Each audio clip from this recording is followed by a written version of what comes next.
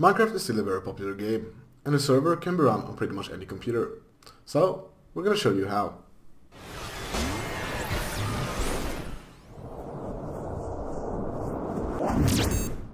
The process of setting up a Minecraft server is very simple, but there is one prerequisite.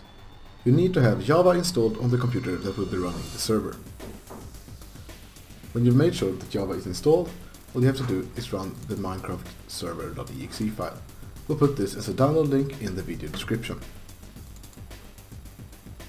The first time you run the application, a few files will be created. Basically, what you need to do is open up the text file and say that you accept the license terms by replacing the false with true. We're going to save the file and we're going to start the server again. This time the server will actually start up and a couple of more files will be created. Since we want to make some modifications and have a look at the server settings, I'm going to go ahead and close the server for now.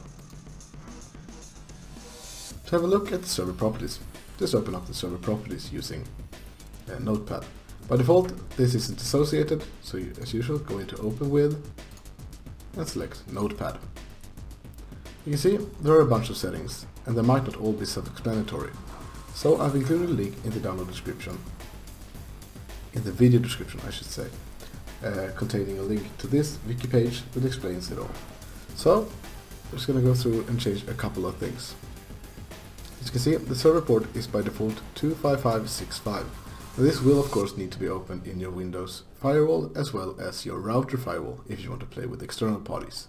I will show you how to open up the Windows ports using PowerShell in just a bit. I'm not going to be using hardcore mode. We want to set the difficulty. I'm going to set that to hard.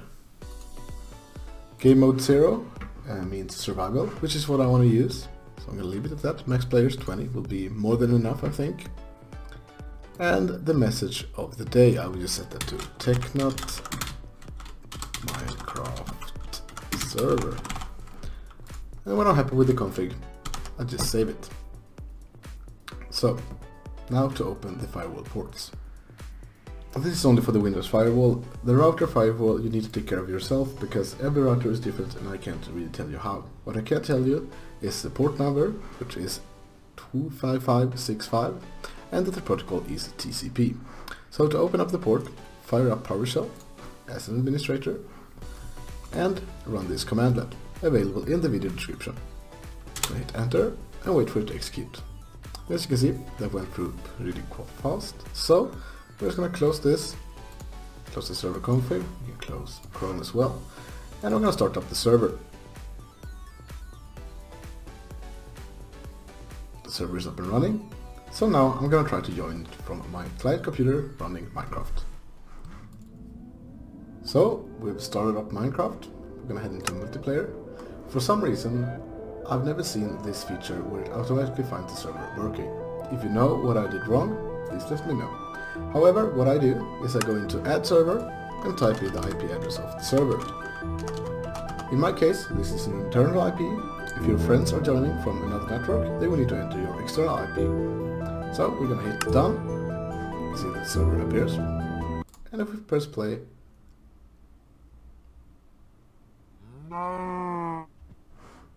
we get into the server.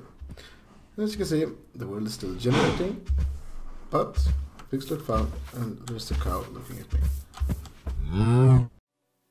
And there is Minecraft server set up for you. If you like this video, please give it a thumbs up. If you have any questions or other comments, feel free to leave them below. And don't forget to subscribe.